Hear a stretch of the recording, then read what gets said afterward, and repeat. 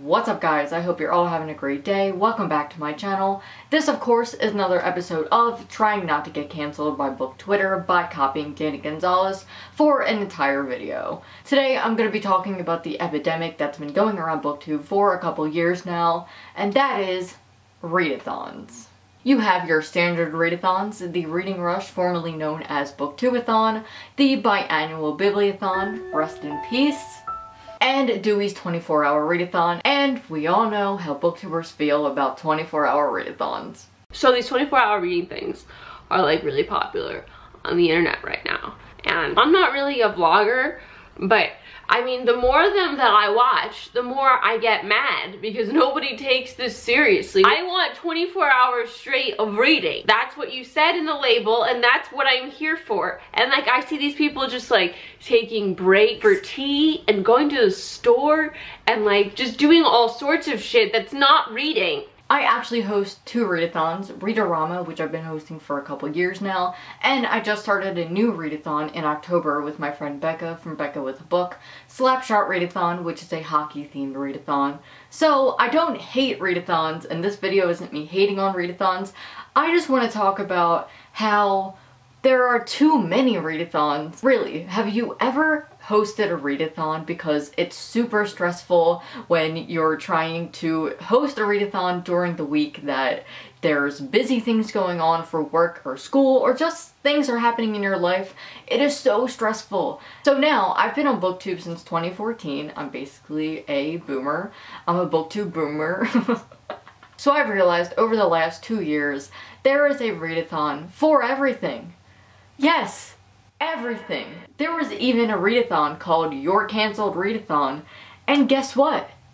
It got cancelled! Cancelled readathon was cancelled. A few days ago it was announced that there was going to be a readathon called the Your Cancelled Readathon. Basically it was a readathon that the idea behind it was to take the negative aspects of cancel culture, try to flip them on their head, and try to make it a more positive thing out of cancel culture.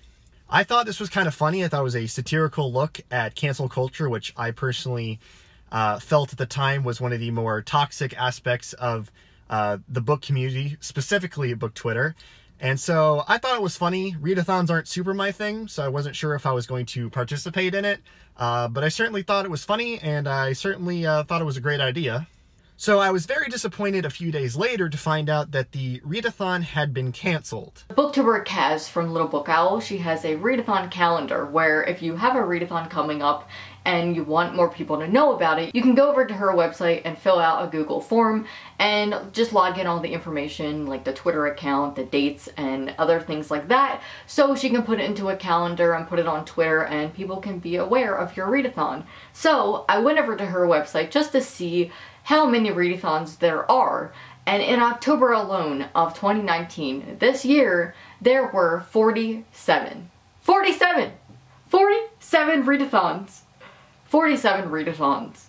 So I don't hate readathons. Hosting them myself, I know how much work it takes. However, I do think that there are just way too many options for readathons.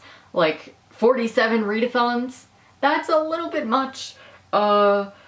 And I just don't understand why people don't just seek out other readathons that are going on, because when I was on booktube back in the day, there were just like not a lot, and now I just feel like there's too many. I get if you just like get an idea and there's something that you never saw before, like I don't see any hockey readathons, so I'm like, hey, I'm gonna make one because that's my brand, and my friend also likes hockey, so let's do it. But if there's already ones going on, you could collab with other people, like, I don't know. 47 is just a lot for me. So, I proposed a question to you. Do you think that there are too many readathons or not? Do you participate in readathons? Do you not? Let me know your thoughts on readathons down below in the comments. So I'm actually going to shout out some readathons that are happening in December that I think you should check out. First being the first week of December is the Queer Lit Bingo. Everything will be linked down below. Queer Lit Bingo, I actually have a reading vlog on it that I did, and I love this readathon. It's just all about reading queer lit, and I highly recommend for you to go check it out. There's also Oh What Fun-a-thon. That's really fun. I didn't mean to do that. There's also Oh What Fun-a-thon, and that is hosted by Mackenzie Lane. And then we have A Very Merry Readathon, and that is hosted by Hannah at Tiny Book Dragon and a bunch of other booktubers. So all those links will be down below, and those are just some readathons that are happening that you can participate in if you are a readathon person. Alright guys, that's it for this video. If you're new here, make sure to subscribe and turn on my notifications to join the Paperback Pals. We're the slowest growing army on YouTube. Don't look that up because it is true. I'll see you guys next time with another interesting video on Booksplosion conspiracy theories. Bye. This video is over now. Go find something else to watch, or just watch this video. I know we had a lot.